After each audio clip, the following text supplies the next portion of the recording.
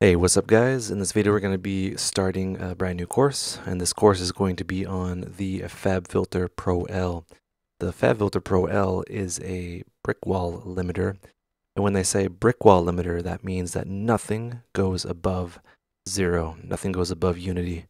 So it's very useful on the final stage of mastering. In this first video, 1 of 10 is going to be on the intro and UI. I just said the intro, so now I'm going to be going over the UI. So we have our top part. I'm just going to be going over this briefly. These are your presets. We're not going to be touching these.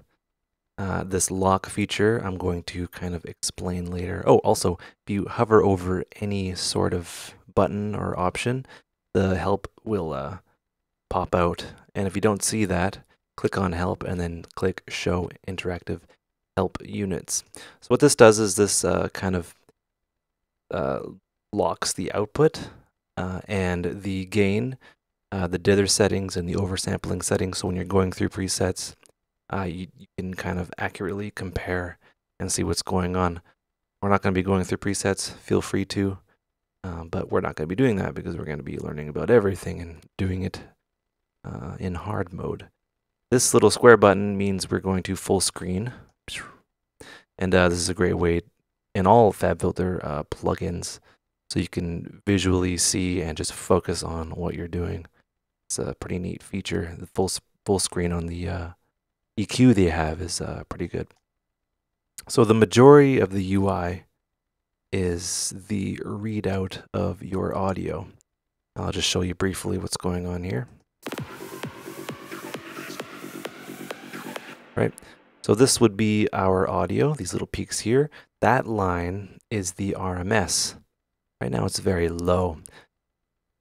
So when we increase the gain, the main star of the show, which is a slider, we're going to boost the gain. And I need to boost this in order to show you what's going on. Check this out.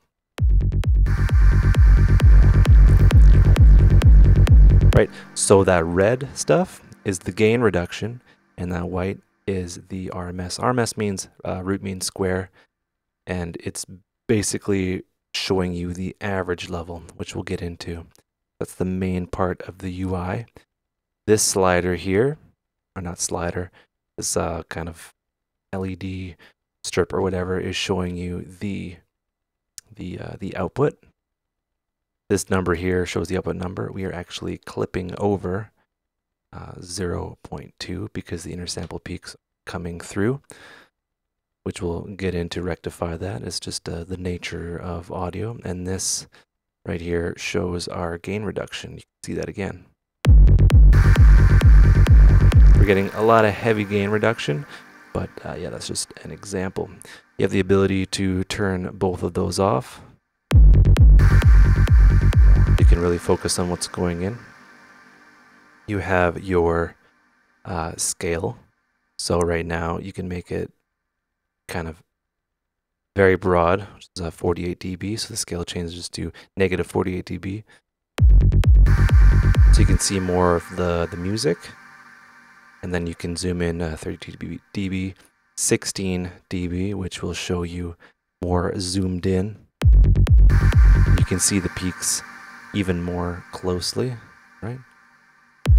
And then you have your K metering system, which is an attempt to standardize loudness, which we will also get into. So those are your metering options. You have your advanced over here, which we'll get into. Fabfilter Pro L, it's very program dependent. It really depends on what you feed it. So there's like an all-round limiting style. There's dynamic, punchy, and transparent. You can also adjust your look ahead, attack, and release. All stuff we're going to get into, but that's the advanced part. MIDI learn, if you're so inclined. You're oversampling. What this does is this increases the resolution of the audio being fed into it. Typically for mastering, you're going to want at least 2 times or 4 times to combat the inner sample peaks. And with very high gain, peaks do come through. And with that being said, you can adjust the output here by varying degrees, also just by clicking on the output there. So just to give yourself a little bit of headroom, and you really should give yourself a little bit of headroom, and that avoids peaks coming through. Because when peaks come through, you clip, and that doesn't sound that great.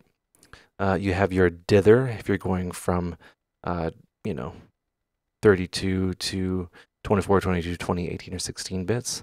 If you're not kind of going from any other bit depth, then you can leave it.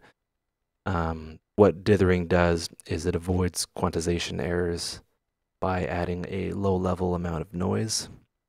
And that's just a topic in and of itself. And you can change your noise shape and stuff like that. This is the bypass button. It will effectively bypass everything. And then you have your little view down here, which I am going to leave in this size so we can accurately see what's going on. So Fabfilter should not be added at the end of your project. It should be added right away. The first thing I do when I have this in my default template, I have Fabfilter Pro Q and then I have Fabfilter Pro L right at the end. So I can work on my track, and if there's any kind of peaks, it'll kind of keep it from clipping. It's a general practice. I used to have the L2 on here, but now I'm all about the Pro L just because it's so transparent. You can't go wrong. What else? Yeah, that is basically it. We'll be back with another video. Hope you learned stuff. Take care and have a good one.